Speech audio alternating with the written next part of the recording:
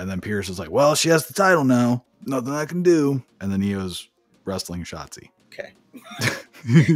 So far, I'm just going to just leave it there. You know what? We don't have to talk about SmackDown. Oh, we do. Let's talk about our controversial political opinions instead. I think that would be better received. That'll get the people going. That'll get the people going better.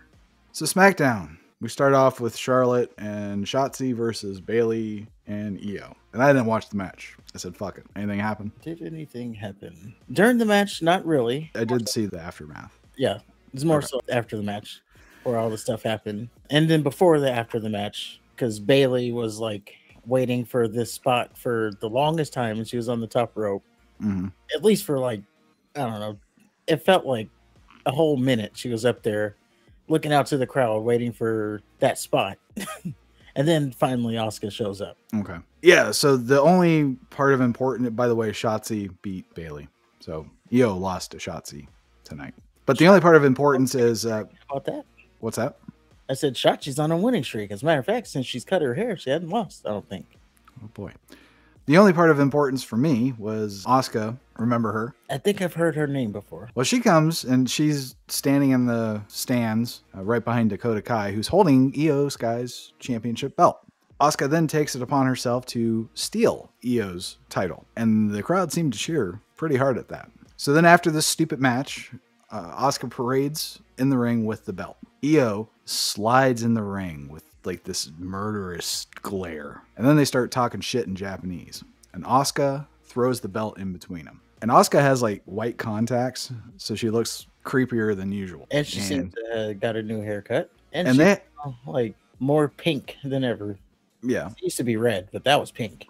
Yeah. So yeah, they had to stare down, and the moment we have been waiting for seems to be upon us. It is. It is. I believe they announced it for 2 weeks from now. 2 weeks it from is now. Here. Yep. Io said, "You want a match? You got it." Yeah. So later on, the Damage Control, they're backstage, and the lady asks about Asuka. And then Bayley says, Asuka better mind her own business or she'll be put on the shelf just like Bianca. And then the lady asks, well, is that a challenge? And then Io interrupts and she says that she's ready for Asuka. And then she challenges her to a fucking title match. And yeah, it's 2 weeks from Friday, which I thought was next Friday, but I don't understand why they're putting it on SmackDown. Well, I'm hoping that they give some kind of fuck finish and then it gets a pay-per-view match. Okay. I'm hoping that's just where we're going. It's the start of, you know. This is the appetizer before the main course type thing? Yes. And then, bam, we're on a pay-per-view and they get 20 minutes of pure adultery. Okay. That I'd be okay with. But if I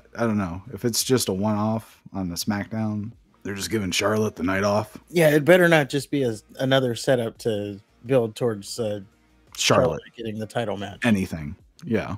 Just fucking let them wrestle. By the way, Japanese women's wrestling is probably like the most brutal sport ever. I don't know if you've ever seen it, but they fucking beat the shit out of each other. And it's awesome. WWE probably won't let them do that, but that's what they're capable of. This will be an awesome match. If they keep Charlotte out of the way. Yes. Please get Charlotte out of the way. Somehow we need Damage Control out of the way too. Trade her to Raw.